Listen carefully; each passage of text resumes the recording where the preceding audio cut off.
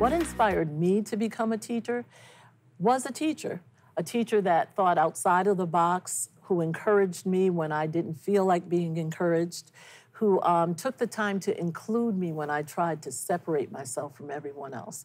And I think that's what I do as a teacher today. So what I would tell my old self about coming into the teaching career would be, don't be afraid of failing. Don't be afraid of being yourself. I think I, at one point, was a little superficial with my sharing.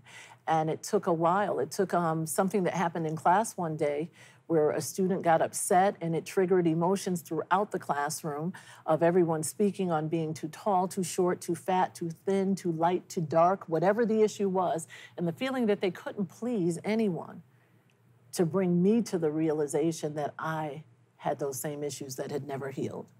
And once I used those in my story and my passion in my classroom, it turned everything around for not just myself, but my students as well. So it would be real, be you. Your story is what is going to cause the success of your students.